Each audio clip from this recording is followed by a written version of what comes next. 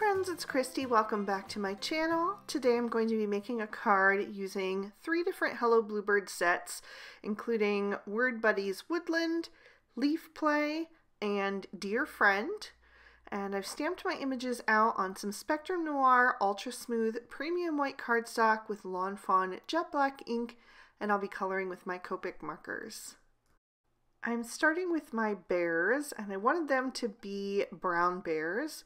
So I picked E42, E43, E44, and E47. And I think this is a really good combo for bears. It gives it a little bit of like an earthiness to this brown tone that I think suits them well.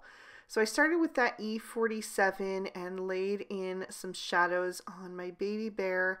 Since he's facing forward, I'm doing the shadows on equal sides, both on the left and the right, and then also a little bit at the bottom of the head to kind of distinguish that from the chin area. And then I'm blending out with the E44, and then I'm going to take that down to the E43. And I am going to squeeze in 4 shades. I just like them to look really dynamic, but you could take off the E42 if you wanted and just make the E43 your lightest. But I'm going to take that E42 and finish off the rest of their bodies.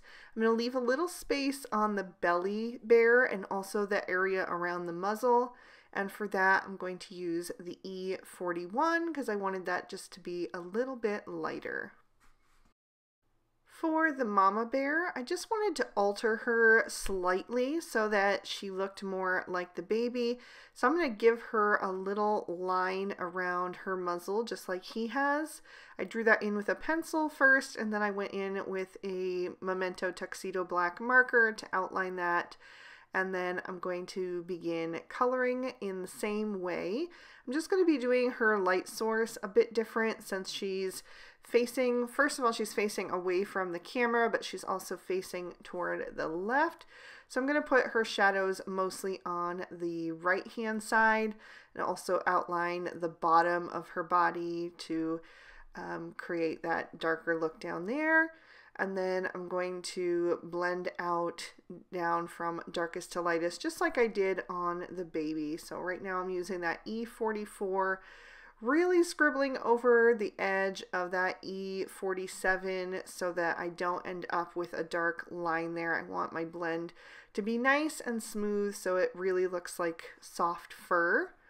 And then I'll come in with the E43 and continue to blend that out.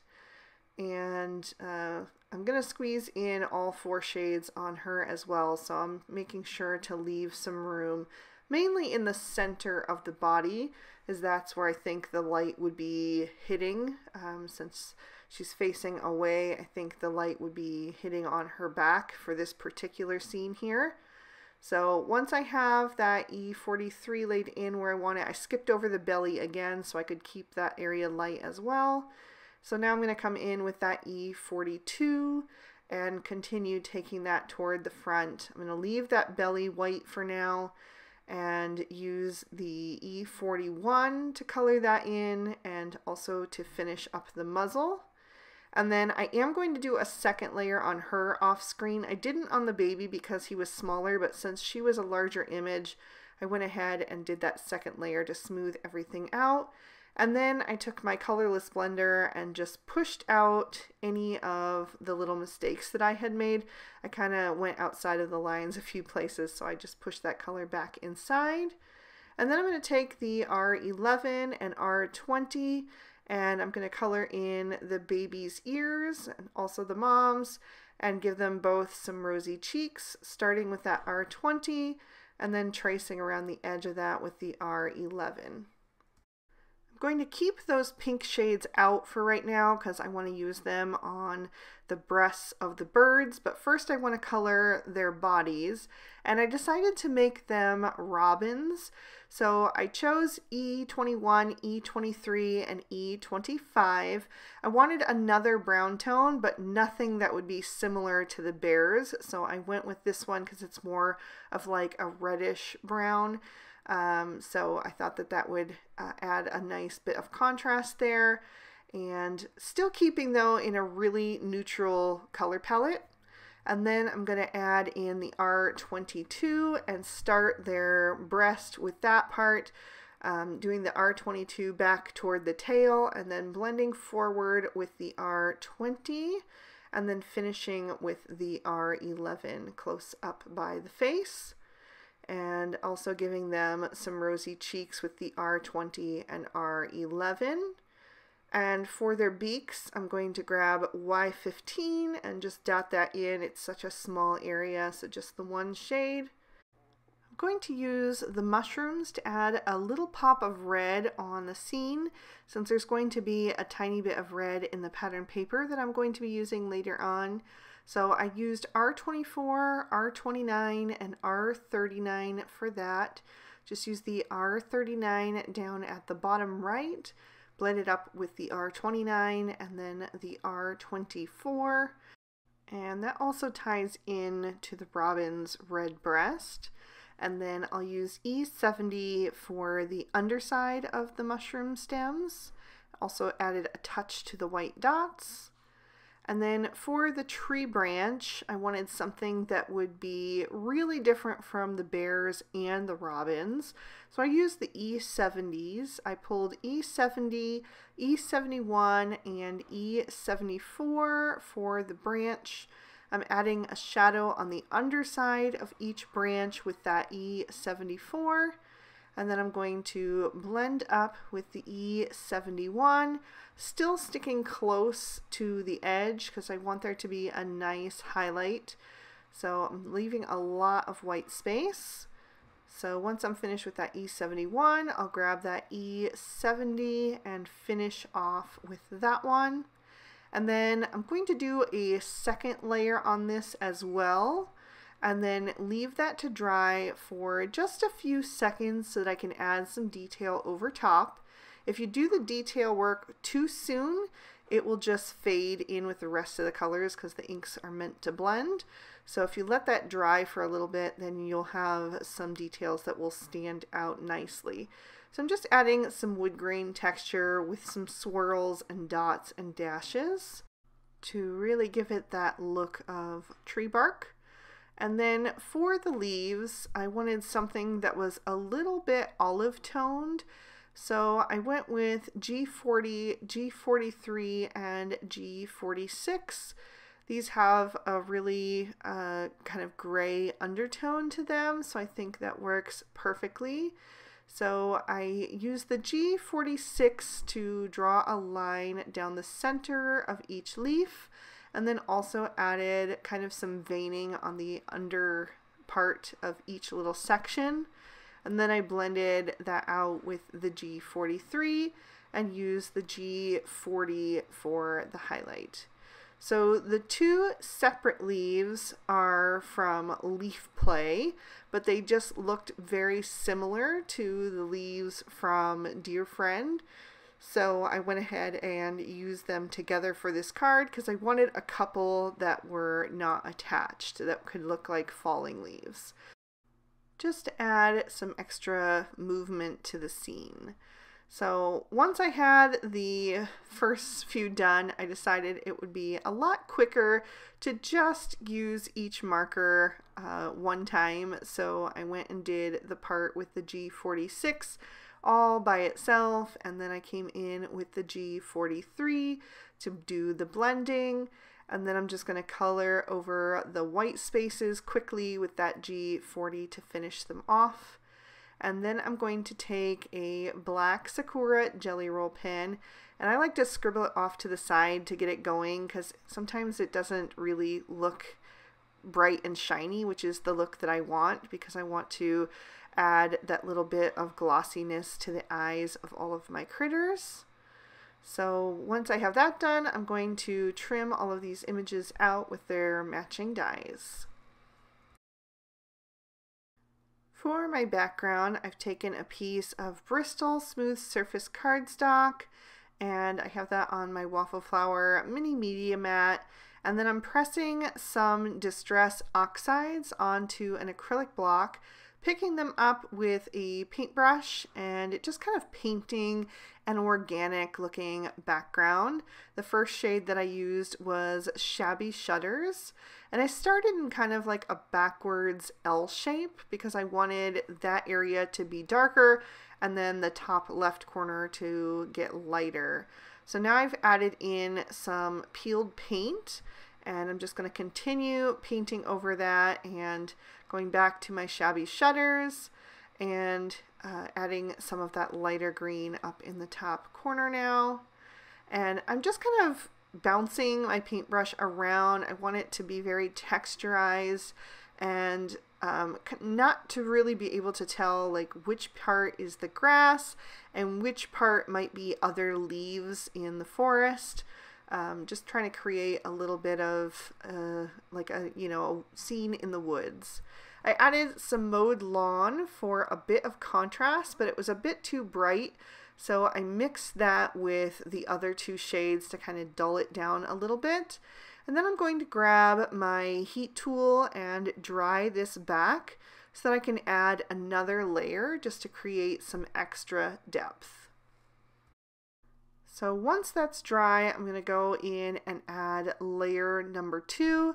And this time I'm adding like even more little spots and dots and things because, like I said, I really want it to look like a distant forest backdrop, and I want it to kind of resemble different leaves and foliage in the background. I'm also going to do some splatter detail on that and then dry that back one more time. And then finally, I'm going to take this kind of coppery gold shade from my Starry Colors watercolors from Copic, and I'm going to splatter those on the background. And it took me a couple tries to get that going because I had the paint a little bit too thick to start. So I added a little more water and then got some nice fine droplets, dried those, and then I'm going to lift that up to the camera so you can see how that catches the light. Just adds a nice little bit of shine in that background. The pattern paper that I'm using today is from the Echo Park Let's Go Camping 6x6 pad. So I knew already that I wanted to use this little tree background. I thought that was really cool. And then also this kind of army green and red plaid. I'm going to die cut those with the gallery frame number 2 from Hello Bluebird. And I'm going to pop the frame apart and swap the inner portions. So you can see I can make 2 different cards using these frames just by swapping those out. I get a slightly different look. And for today's card, I decided to go with the one that had the plaid on the inside portion. So I'm going to flip those over to the back side and grab some Scotch tape. I'm going to tear off a piece that's going to be long enough and then tear that down the side to make 2 different strips. And I'll tape those together where those 2 pieces of the frame meet up so that I can use those as one piece and pop them up with foam tape. So I've added my foam tape and also added a strip across the bar that goes across the center so that everything is well supported. So I peeled off the release papers and then I'm going to line that up over my watercolored background and pop that down into place. Next I want to stamp my sentiment, and I'm using the Typed Everyday stamp set from Hello Bluebird, stamping in Lawn Fawn walnut ink. And I'm masking off part of my sentiment. The sentiment actually reads just saying hello, but I only want the part that says just saying. So I just mask that off each time. I stamped that down 3 times to get a nice bold impression since the font is super fine. And then I'm going to set that aside. I actually took the die that says hello from the Gallery Frame 6, and I was going to die cut it out of this craft cardstock as well, but I decided I wanted more contrast, so I'm going to do something different in a minute. But for now, I'm going to stamp on the inside of my card. I'm using another piece of that craft cardstock, and stamping the other little bear from the Word Buddies Woodland. I also have a couple of leaves from Leaf Play, and the sentiment is from Leaf Play as well. So I decided to die cut the Hello die from some wood grain cardstock from Lawn Fawn.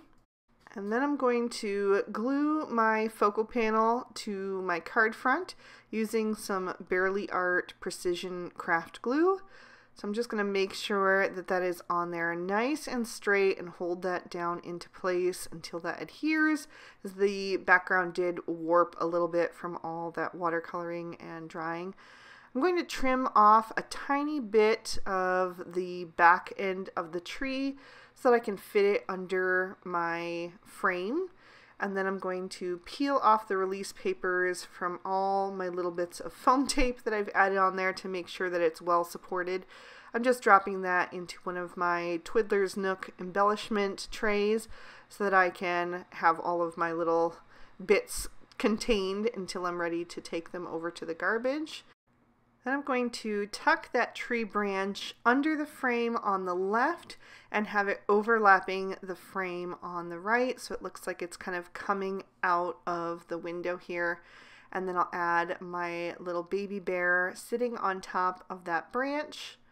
Next I'm going to take the mama bear. I've added some foam tape to the back of her, and I'll add a touch of regular glue where she's going to be overlapping some of the pieces. I'm going to have her standing in front of that tree and kind of looking like she's pulling down on that leaf to see the baby bear. And then I'll tuck a robin up in the top right corner in the tree branches. I'm going to add my 2 mushrooms down in the bottom left corner. So I'm just making sure I have them where I want them, having them spaced nicely apart. And then I'll add my flying robin right below that tree branch. I'm going to wait on those 2 leaves until I have my sentiment down, because I want to put one in the top part and one in the bottom, but I want to make sure I have my sentiment where I want it first. So because these die cuts are super thin, I'm going to use my reverse tweezers to help me get them positioned correctly, and also using that Barely Art Precision Craft Glue to add the glue to the back because it has that super fine nozzle. So I'm going to start with the O. I'm going backwards. I just find that easier because I can make sure that the O is spaced right with the right hand side of the card. And then I'll take the rest of the word. So my sentiment is going to say, just saying hello. I just thought it would be nice to have an everyday kind of card that you could send to anybody, but I think this would make an adorable Father's Day card or Mother's Day card if you just made it a little bit more feminine, maybe with some different pattern paper. So I'm going to trim down that banner, and I die cut that sentiment with the Lawn Fawn Everyday Sentiment banners to create that little bit of a banner. I'm going to tuck that under the edge of the frame just like I did with the tree branch, and I did pop that up on some foam tape. Then I'm going to add one of my falling leaves right above the O in hello, and the other one I'm going to add over between the robin and the mama bear. I decided not to add any stickles since this ended up being more of a masculine card, but I do love that little bit of gold shimmer paint in the background. So there is another peek at the inside, and I really hope you enjoyed this one. If you did, please be sure to hit that like button and subscribe. Ring that notification bell so you don't miss any future videos. I post new ones every Monday and Friday. If you're interested in any of the products I use, you'll find them listed and linked in the description bar below. And if you'd like to keep watching, here are 2 extra videos I thought you might also enjoy. You can click on either one to check them out. I hope you all have an absolutely amazing day. Thank you so much for watching. Bye-bye.